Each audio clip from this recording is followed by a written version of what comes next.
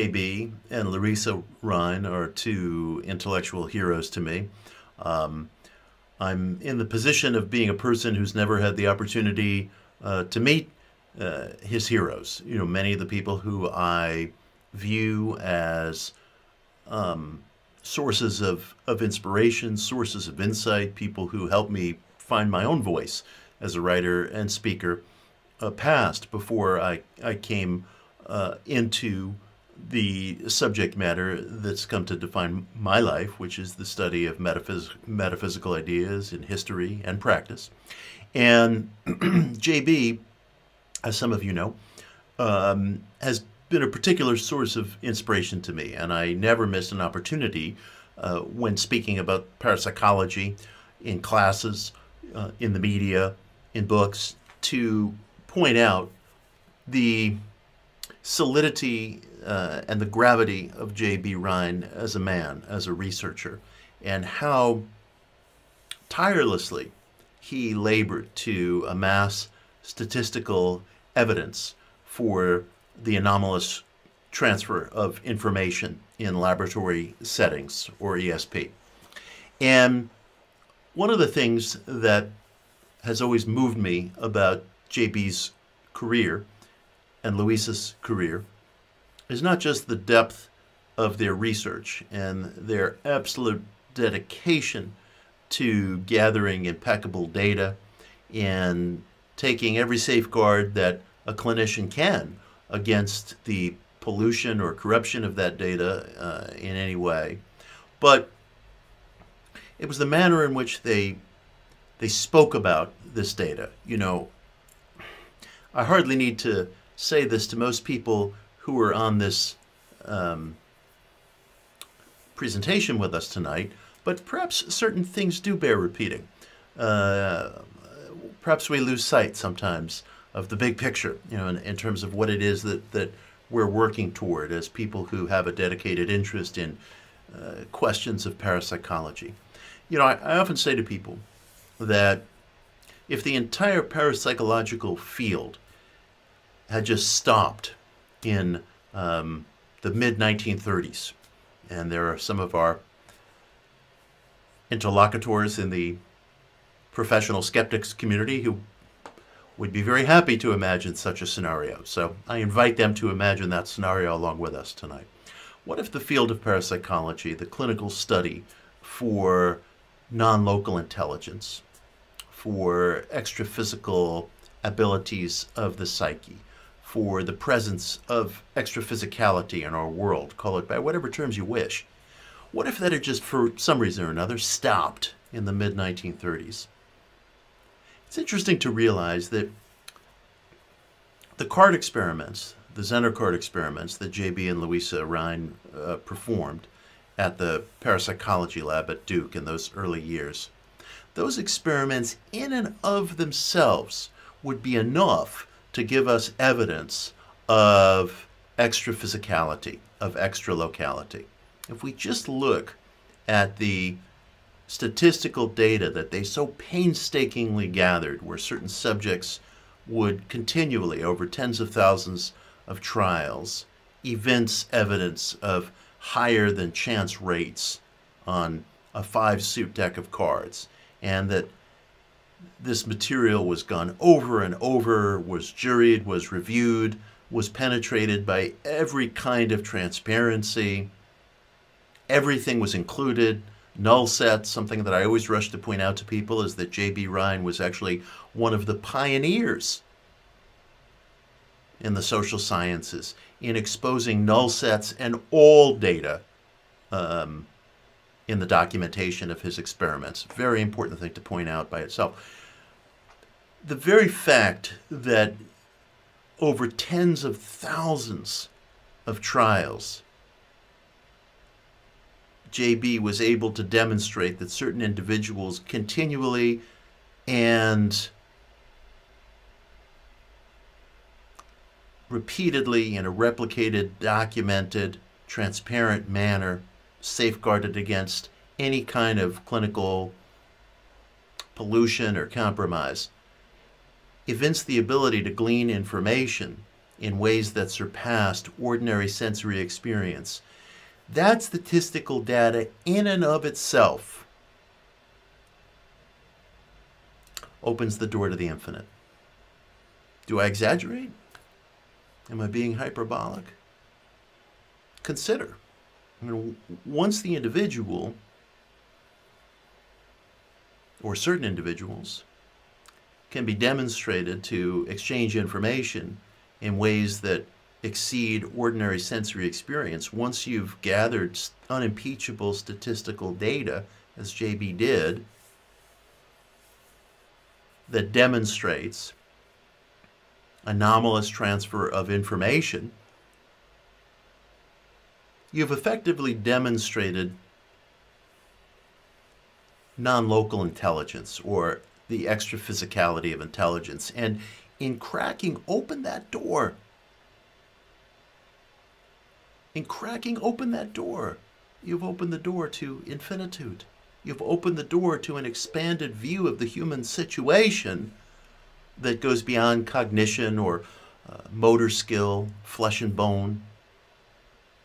You've begged the question of the existence of a non-local field of intelligence. Call it what you will. Some people use the term unified field.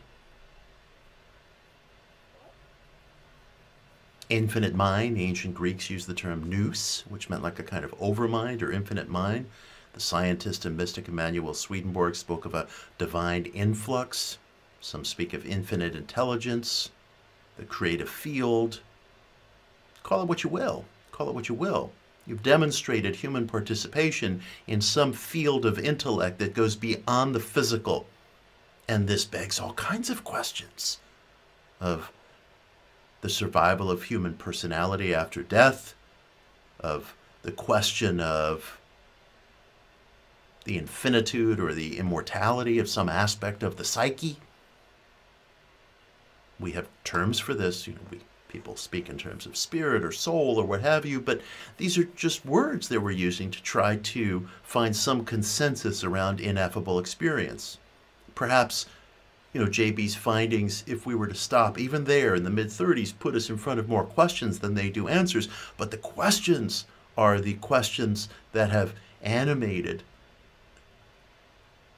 the deepest human wish to know since time immemorial, literally since time immemorial. I remember years ago discovering that there were remnants in the Negev desert of an altar that was more than 25,000 years old. That was more than 25,000 years old. That primordial human beings, our primordial ancestors, had built in order to worship the moon, to pay homage to the moon.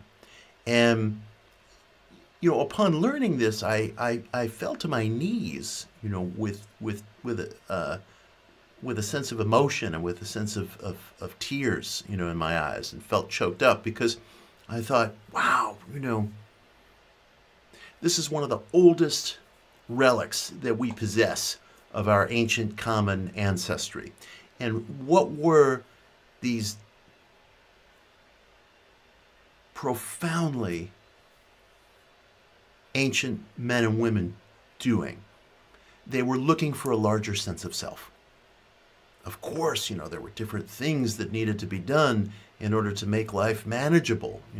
Reproduction, hunting, agriculture, shelter, warmth, all necessary, or we wouldn't be here. But in addition to those activities, they were seeking a higher sense of self. And I can't even fathom the years, 25,000 years. It's hard to fathom. It's hard to fathom. I mean, this was primordial human life, seeking a higher sense of self, a connection to the cosmos, a connection to an infinite greater surrounding world that wasn't physically touchable, that wasn't a palpable tactile experience, but that they felt as real, sufficient so that they took time out from the necessities of daily survival And they included within that retinue of core activities that sustained life the worship of something greater, a greater force. I can barely use the words, but if you move forward 25,000 years, a span of time I can't even quite imagine. But if you move forward 25,000 years, if I can even speak in those terms, here you have these experiments that demonstrate that primordial men and women were right. They do have a connection to something greater. We do have a connection to something greater. And these experiments that JB did, if you were to stop the clock right then and there, tell us that, provide evidence for that, comport with the testimony of seekers from time immemorial. And I don't use that as a figure of speech. I use that quite literally. And that's one of the things that he and Louisa did. One of the things that he and Louisa did.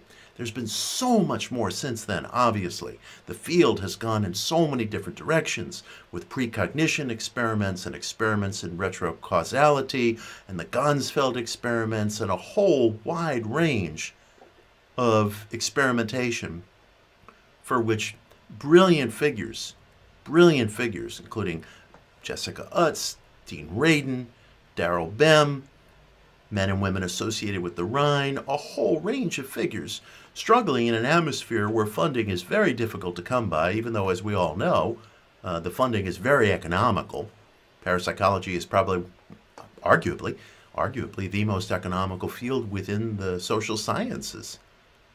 And yet the funding, obviously, because of polemical debates, is very difficult to come by. And yet struggling against those odds, and those of you who have written grant proposals are well aware that writing grant proposals is a career in and of itself. But you've done it, and you've gotten the funding, and you've kept this search alive. You've kept this scientific search alive. And so much else has gone on in the generations that have passed since those early days. And yet if that's all we had,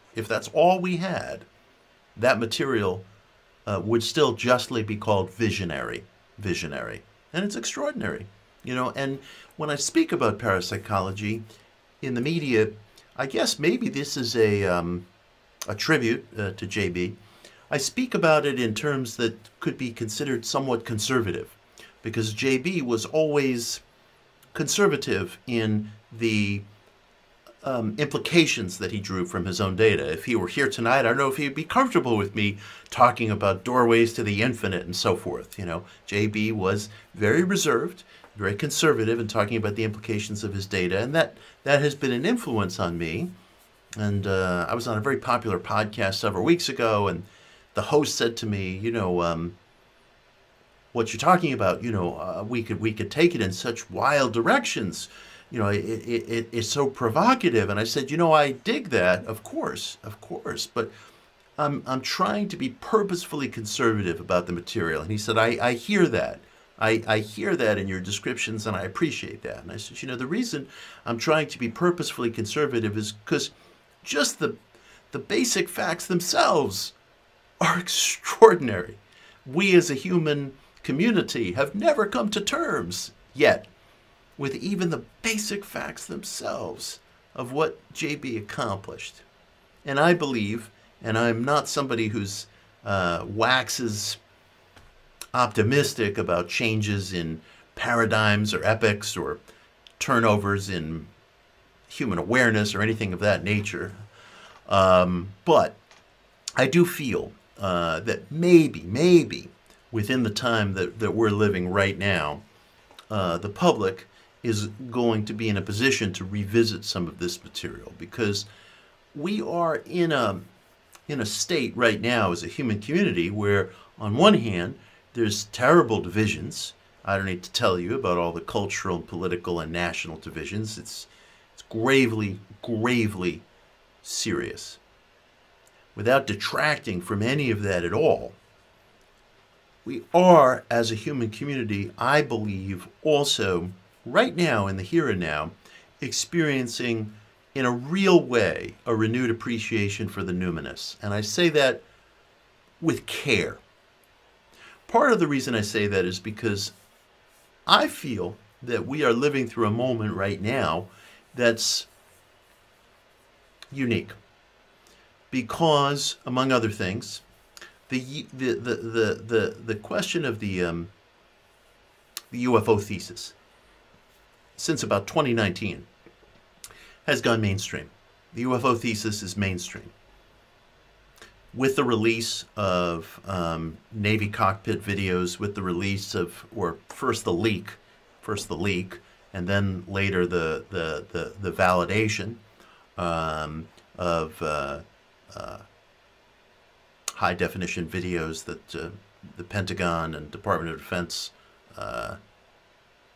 has had on file, with the realization, with the admission following leaks that, contrary to what the public has understood, the military has continued its study of UFOs for past couple of decades, and the recent 9-page report that the Department of Defense released, citing close to 150 examples of UFO-related activity for which the DoD said it had no explanation, and that these sightings evinced a advanced technology that was not presently known to exist on this planet right now, not among Chinese government, not among the Russian government, and there was the admission of an unknown. And different presidents, including Barack Obama, are on record as saying, yes, there are aerial objects that we have impeccable records of and no explanation for at this time. So, dig that. Whatever other backstory is going on, we are experiencing at this instant in our generation the mainstreaming of the UFO thesis. When I was a kid, if you talked about UFOs, yeah, some people were interested, but most people, a lot of people, would say, oh, swamp gas, weather balloons, delusion, little green men. Nonsense. No serious person says that anymore. No serious person says that. I remember in 2019, I attended a panel at the Guggenheim Museum here in New York City, where I'm speaking from, on the subject of UFOs. And this was unusual because the Guggenheim is not known as a fount of occult passions. And it was a moment. It was a moment. And the curator came up to me and he said, let me ask you a question. At what point do you think it's going to be intellectually embarrassing in our culture for someone to just out of hand dismiss the UFO thesis? And I said, honestly, literally, right now. Right now. No serious person anywhere, whether in the military, the arts, any walk of life, a teacher, science teacher, biologist, chemist, everyday person, no serious person would issue just a blanket dismissal of the UFO question. Now, this is not directly related to parapsychology necessarily, but it opens us to questions of the numinous, of the greater, of dramatic and unimpeachable exceptions to the straight story, that we grew up with, where we understand, time is linear and events are singular, and if you can't see it, feel it, smell it, touch it, or taste it, it doesn't exist. I mean, most of us probably grew up in that kind of atmosphere. I certainly did. Yes, there was space made for religious worship, but, depending on your background, well, that's on a Sunday or that's on a Saturday or whatever. That's not something that goes on, Tuesday at 2 o'clock in the afternoon. And now we're realizing Tuesday at 2 o'clock in the afternoon is a lot stranger than we were brought up to understand. The UFO thesis brings us to questions of interdimensionality, because one of the arguments that was forwarded by my friend Jacques Vallée, and that I think has, again, is more and more entering the mainstream. Jacques, as some of you know, is a distinguished UFO researcher and a venture capitalist. He was one of the researchers who helped develop the earliest version of the internet. And Jacques made the point going back to the late 1960s that if you use the reasoning of Occam's razor, which says the simplest answer that covers the greatest number of bases is likely to be right, he's made the case, I think very persuasively, that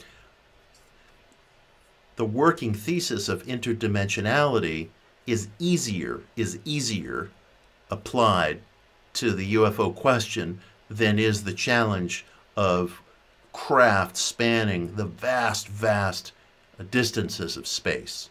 Interstellar travel is tougher to theorize than interdimensionality. Today we have theories of interdimensionality that are enormously involving and in some cases very persuasive. Some of these theories go under the rubric of what we call string theory. One of the variants of string theory is that, metaphorically speaking, although we're not really sure if it's strictly a metaphor, I should be clear about that, all of reality exists along this network of strings. Every particle, every universe, everything that is a thing, regardless of its vastness, exists along this network of strings. And we, the human species, dwells within a certain dimension, a certain universe, along one of these strings. And there are activities going on all the time, always and everywhere. Microparticle activities, subatomic activities, macro activities, activities that involve mass events, like a black hole or a supernova, in different dimensions or universes along these strings. And everything affects everything else, which would provide us with certain explanations for why, for example, infinitesimally small or large objects mirror one another at a distance, or why, for example, our classical models of quantum mechanics, now going back 90 years or so, not only suggest but necessitate the existence of simultaneous events, the existence of an infinitude of events, events that exist within superposition, that only get localized, that only come into the awareness of the individual observer when someone makes a decision to take a measurement. Make a decision to take a measurement, and that which existed in a so-called wave state becomes localized to a particle state and exists in one place, whereas interference patterns have told us that that particle previously existed in an infinitude of spaces. And if that particle existed in an infinitude of spaces, that too means that there's an infinitude of outcomes, not in potential, but actually. Because you have different events going on simultaneously. The great physicist Erwin Schrödinger conducted a thought experiment called Schrödinger's cat, where he demonstrated that if you were to take a house cat, and again, this is a thought experiment, and I'm speaking of a version of it. If you were to take a house cat and put a collar around its neck that had a poisonous device on it, and that device got tripped when exposed to a single particle, single atom or subatomic particle, and you put that cat into one of two boxes, and then you directed an atom, a single atom, at the box, and then you went to check on which box the atom went into, would the cat be alive or dead? Well, of course, all common sense tells us, well, that depends, right? If the atom went into the empty box, the cat would be alive. If the atom went into the box with the cat, and the cat was wearing this collar with the poisonous device that got tripped by exposure to a single atom, the cat would be dead. And Schrödinger said, no. In point of fact, both outcomes are real, and both outcomes are actual and simultaneous. Because at one time, we can demonstrate that when that atom was in a wave state, it was in both boxes, and it became localized only when an observer made the decision to check. So you would have to have a dead alive cat. Not one or the other, but a simultaneously dead alive cat. And for that matter, if you waited some period of time, let's say 8 hours, before checking the boxes, not only would you have a dead alive cat, but you would have a cat, a living cat, that was now hungry because it had been left in the box for 8 hours. You actually created a history. You created a future. You created a present. And that's one of infinite simultaneous events. How can this be? It's surreal. And yet necessary, if our quantum physics models are real. I often say to people that if our juried clinical ESP data is not real, then our statistical model is flawed in some way that we do not yet understand.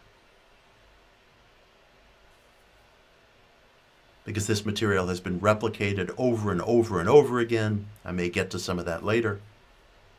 It exists. It's been meta-analyzed. It's been juried. It's been written about. It's been repeated.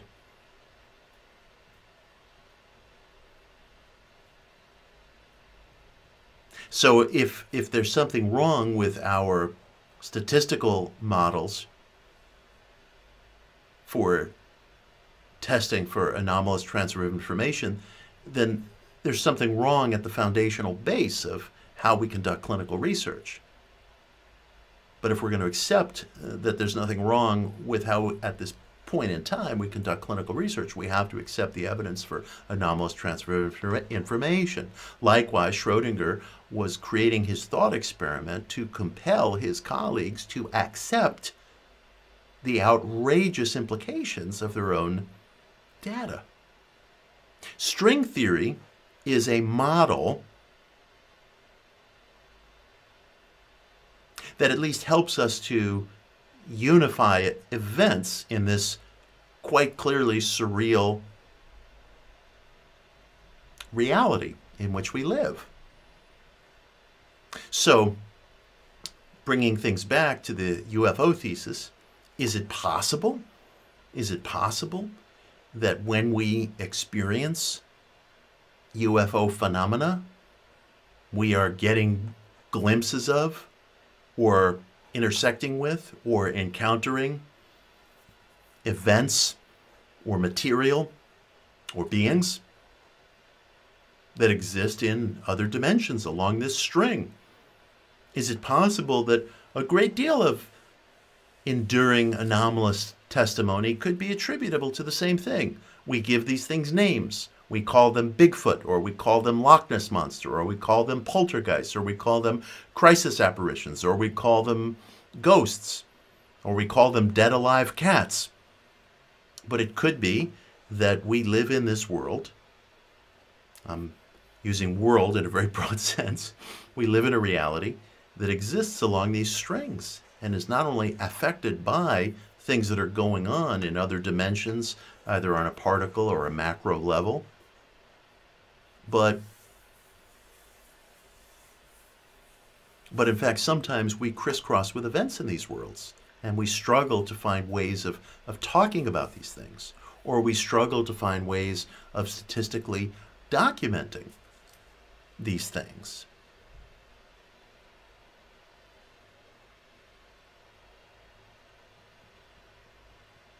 But isn't it extraordinary, that we can really be having this discussion in a concrete way in the 21st century? And it's impossible to say these questions, they can be waved away as illusory. There's been a change, We really can't wave away these things as illusory any longer. And, it's possible that maybe we get glimpses of these interdimensional events when we're using very fine instrumentation. So in the particle lab, when a scientist is measuring something, or for that matter, in the parapsychological lab, depending on what kinds of experiments are going on, he or she is using exquisitely fine systems of measurement. He or she is gathering data using very, very finely tuned systems of measurement. Well, what are our senses other than organic systems of measurement? We detect climate, distance, smell, height, perspective. We're measuring the world as we experience it, at least. So perhaps there are certain individuals who, at certain moments, are capable of an exquisitely fine measurement, and they have an experience. And as it turns out, in certain cases, perhaps those experiences can not only be statistically demarcated, but maybe can also be physically recorded by the means that we possess right now. I'm making some leaps here, but we as a generation have to make leaps to at least theorize, well, what is a delivery system for ESP, for example? What is an explanation for this advanced technology? Maybe it's earthbound technology that we don't know about. That's possible. But shame on us, if we exclude other questions based on important testimony and data gathering. So maybe it is more efficient for us to think in terms of interdimensionality than to really grapple with the questions of how a physical craft could travel over the unthinkably vast distances of space. These are all questions that we face today. We face broadened questions about the nature of the mind. We're seeing studies in placebo research that's like nothing the field has seen since it was born as a identifiable field of study immediately following the Second World War. We have seen the efficacy of placebo surgeries. It's hard to believe. We have seen placebo studies in which large numbers of people have reported lasting relief being administered a transparent placebo. There was a famous experiment using transparent placebos at Harvard Medical School in 2010, where a group of sufferers of irritable bowel syndrome were separated into two different groups. One was a control group, and they were given no treatment whatsoever, and the other, the study group, was given a so-called transparent placebo. They were told that they were being given an inert substance. Usually placebo studies, of course, are based on a decoy substance, a sugar pill or what have you. They were told they were being given an inert substance. And 59% of the people in the active group reported sustained and lasting belief versus 35% of the people in the control group. And in such studies, that's considered very statistically significant. So just the suggestion, if I can extrapolate, just the suggestion of the efficacy of the mind-body connection was sufficient in and of itself to generate the placebo response. It's quite remarkable, and it ties into something that J.B. had determined from his own research. I referenced earlier how incredibly conservative J.B. was in drawing implications from his research. And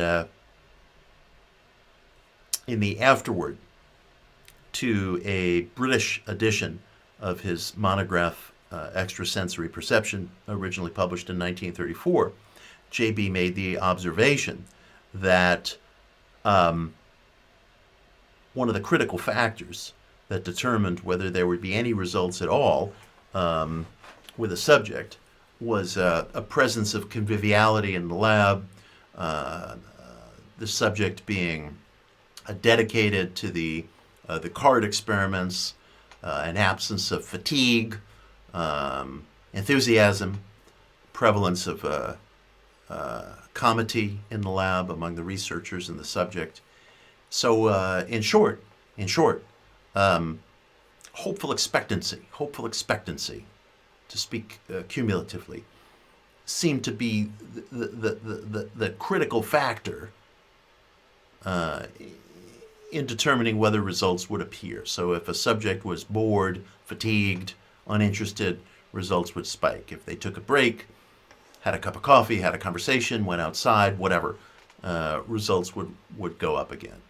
So a hopeful expectancy, enthusiasm, conviviality seemed to correlate to results.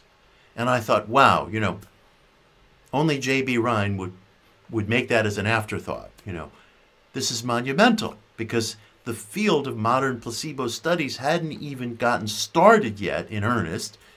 And here he was, putting his finger on what seems to be the trigger for what we call the placebo response, which is hopeful expectancy. So the question is, how can we engender hopeful expectancy without deception or decoy? How can we generate hopeful expectancy giving the patient accurate information?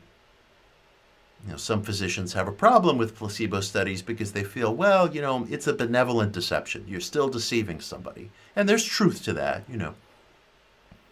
So the question for our generation becomes, okay, so, obviously the patient is owed accurate information.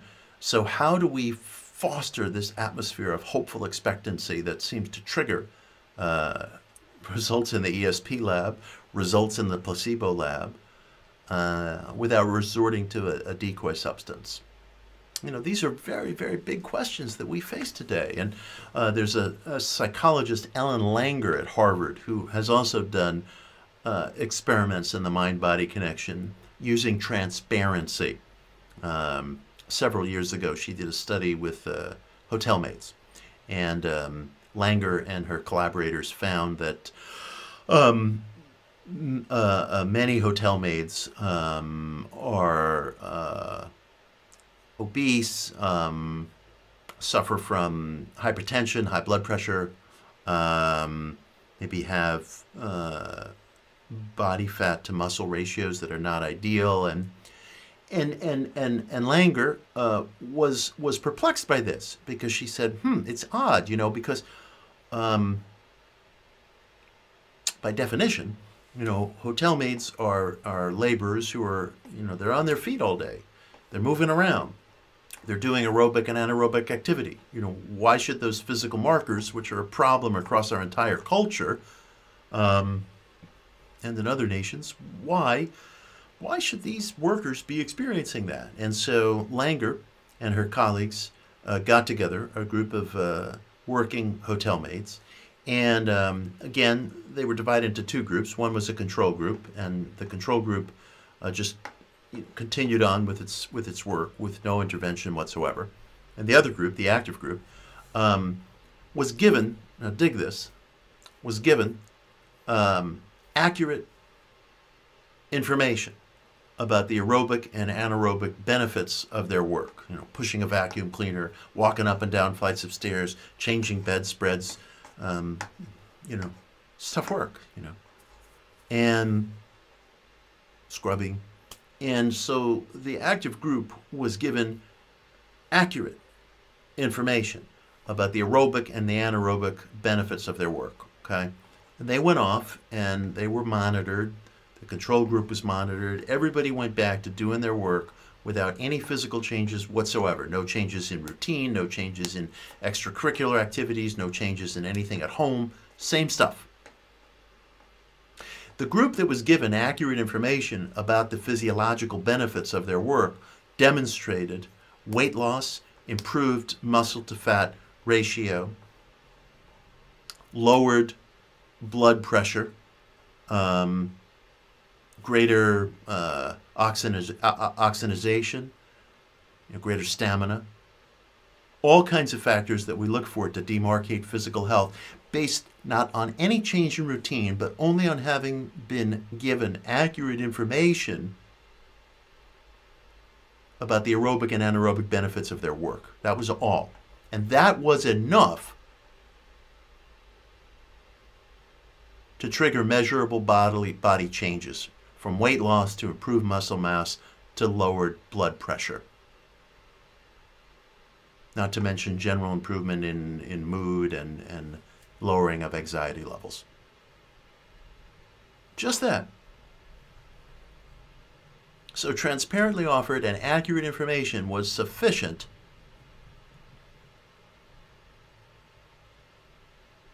to reverse markers that we associate with ill health. So the question is, how applicable is this? in what situations yield to it, what situations don't yield to it. How can we find ways to harness and define these qualities? So it's very exciting to me because we live in an era where, again, I think the question of numinosity, the question of interdimensionality, the question of the efficacy of the mind to actually shape and concretize events in the physical world, our ability to track, record, demarcate these things, this all exists. It all exists. So my hope, of course, is that more funding becomes available for parapsychology research, that the polemical atmosphere that professional skepticism has brought to bear on study of the parapsychological gets toned down. We need to tamp down the rhetoric. You know, we as a human community have to be able to study these things, and as alluded, it's not very expensive. These are not expensive experiments. They're infinitesimally small compared to budgets that are spent on other psychology experiments, all of which I want funded too. But I would like to see the funding situation loosen up a little bit. We as a culture can certainly afford it, and other cultures can afford it. And I want to see the polemical qualities get toned down around this stuff. You know, we've had enough of the polemical skepticism. You know, I think the parapsychological community, including a number of people on this call, has really dedicated itself to framing its work in a way that's very responsible, that's not exaggerated, that's not far out. There's plenty of exaggeration in our culture, and you know, some of it exists within the New Age world, and it gives me a headache. And when I identify it, you know, I try to cool it down, I try to tamp it down. But that's not a problem within the parapsychological community. I think, by and large, the parapsychological community has really, really made a terrific effort to frame its data and its material in a very, very sober way. And benefits have come from that. I think great benefits have come from that. And it's a tough battle, you know. But I think that the rhetoric, you know, coming from within the professional skeptic community, it needs to be tamped down. You know, at this point, it needs to be tamped down. And I want to wrap up by telling you two stories about unusual events to which I was privy. The first story involves a man who belonged to a very deep, intellectually driven, esoteric, philosophical, spiritual organization that was dedicated from a spiritual perspective to studying some of the stuff that we've been talking about.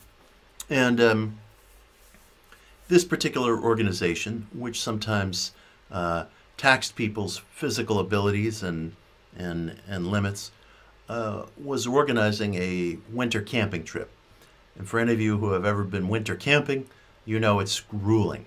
I remember years ago I was going on a winter camping trip, and I asked one of my best friends to come with me. He adamantly refused, and I said, you know, why won't you come? And he said, because the best you can possibly hope for is to have a terrible time. And he was correct. But for some reason, we as a human species feel the need to winter camp. So off I went. But anyway, getting back to my story. So the organization of which this man was a part organized a winter camping trip. And a teacher within this organization, a senior person, came to this man and he said, listen, and there was a little bit of humor in this, but it was told to him seriously. He was given a task. He was told, we're going to go out and we're going to get some buckets so that the female members of the group if they need to relieve themselves at night, don't have to go off into the freezing cold woods. And your job, he told this man, is to go out and get pink heart-shaped buckets. Kind of a strange request, right? Pink heart-shaped buckets. And these pink heart-shaped buckets were going to serve as chamber pots, in effect, to go into the tents of the female campers, so they didn't have to go traversing into the woods if they needed to relieve themselves in the winter night. Okay. So he said to the man, listen, so you got to go buy these pink heart-shaped buckets. You got to find them. Now, if you come up blank, this guy lived in New York City. If you come up blank, then you can resort to buying red buckets, okay? And so the man went off and he looked all around New York City for these pink heart-shaped buckets, came up blank. I mean, went everywhere. Went to hardware stores, Bed Bath stores, contractor stores, you name it. Nothing. Big city, lots of stores, commercial hub, nothing. He couldn't find pink heart-shaped buckets. So then he decided, well, all right, I'm going to go to plan B, and I'm going to go look for these red buckets. Maybe they won't be heart-shaped. Maybe they'll just be regular round red buckets. Now, that sounded to me like a pretty easy task. But, again, made phone calls. This was a little bit in the pre-internet days, but still. Made phone calls, went to hardware stores, home decor stores, whatever. Couldn't even find any red buckets. And he thought to himself, this is nuts. And he tried, and he really, really tried. Didn't want to disappoint his teacher, didn't want to disappoint himself. He had been given a task to do. And he made his best efforts. And he thought to himself, well, look, you know, I'm going to have to call my teacher and tell him, listen, I tried, but I failed. And so the guy was standing outside of like a local neighborhood grocery store, and he was going to take out his cell phone and call his teacher, but something told him, you know, don't do it just yet, just wait, for whatever reason. So he had to just go run some very ordinary errand at this local kind of nothing grocery store that was nearby his apartment. So he goes inside the grocery store, walks to the back to the frozen fruit section to get milk or eggs or something. And what does he see? A pile of brand new pink heart-shaped buckets. Just at the point that he had been prepared to give up. Just at the point that he had been prepared to give up after making every single effort possible and holding off just that one last instance. There appears this extraordinary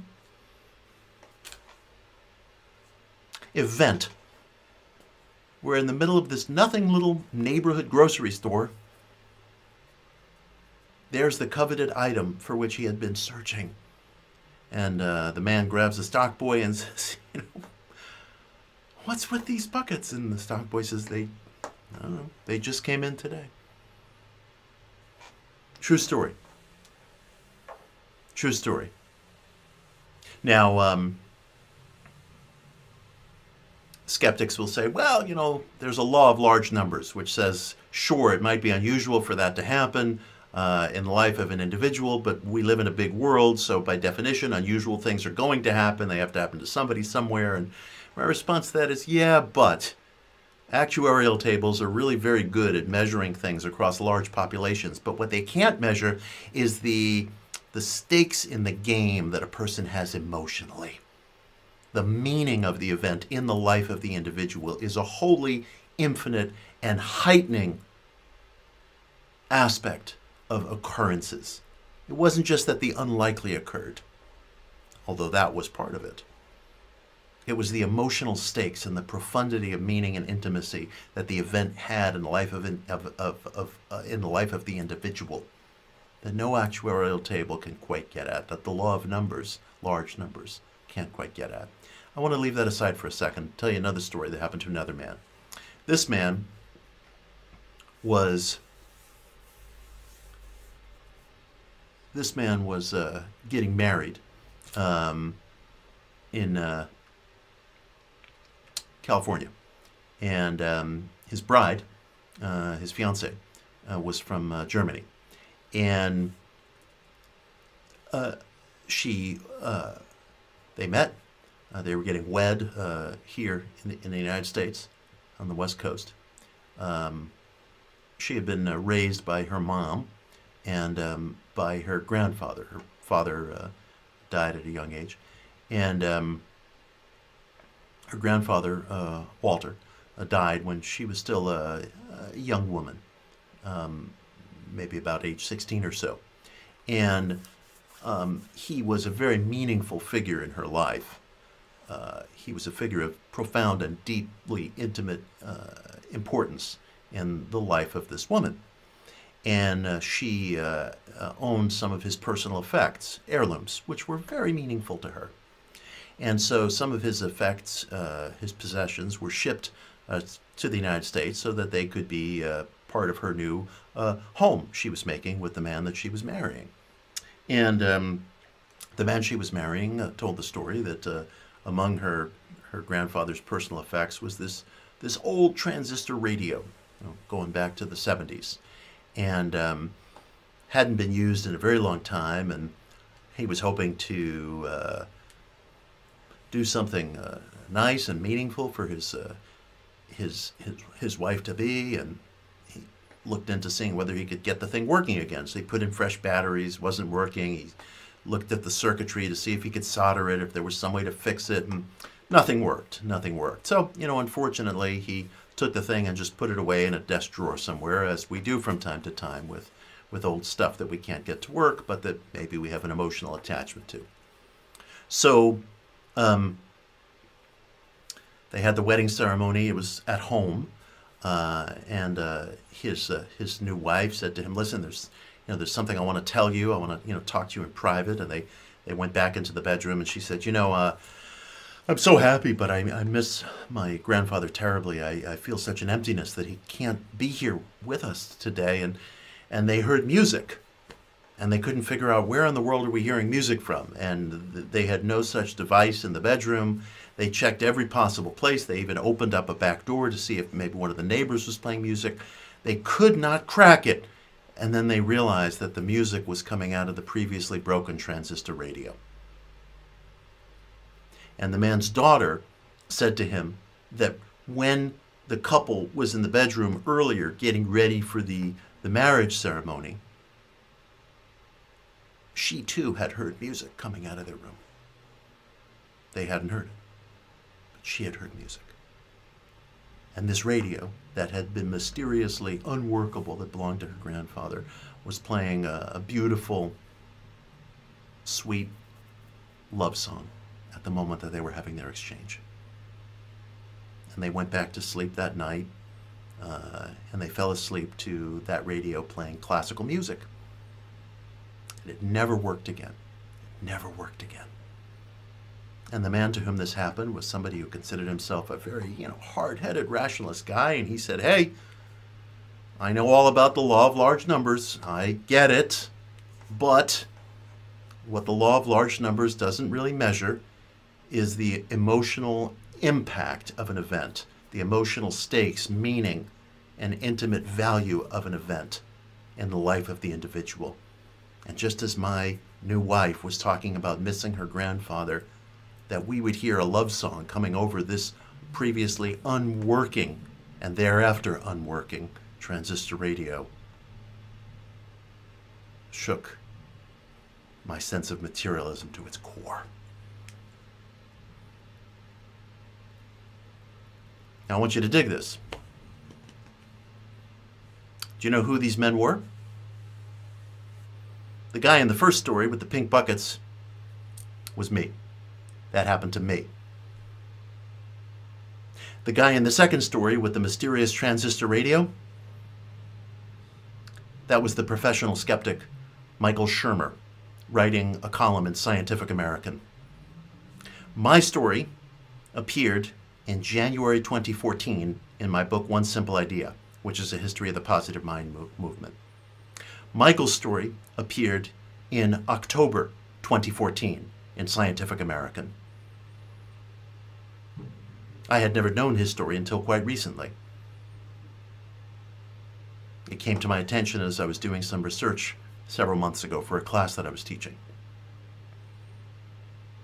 He and I, the seeker and the skeptic, were making the exact same point. The exact same point. And I invite you, the listener, take a look at the story in my book, One Simple Idea, published in January of 2014. Take a look at Michael's column in Scientific American, published in October 2014. See if I haven't rendered these things accurately. Test me. We were making the exact same point. And it led me to wonder, is there really such a chasm between the responsible seeker and the responsible skeptic? Or is it all just the convention of polemics? And if it's just the convention of polemics, let's get rid of the polemics. Let's search together. Let's stop trying to treat everything like a chessboard or to flip over the chessboard if the game isn't going well for us or what have you. We don't need it. We don't need it. What we need to do is follow the example of a JB and Louisa Rhine and let's search. Let's really ask the question, what is out there? What is around the next corner? What can I see if I climb up to that ridge or if I climb up to that peak? Let's ask what life is in a complete way and in a real way, not worrying about who's going to win the debate, but forgetting about the nature of the debate. It's so secondary. If someone like me, who's dedicated his life to the metaphysical search, and someone like Michael Shermer, who's dedicated his life to his version of skepticism, are making the same point, then it has to suggest that we live in a generation where there is possibility for real discovery. And I ask us to seize this moment together, to take this moment together, and let the best of our capacities lead the way.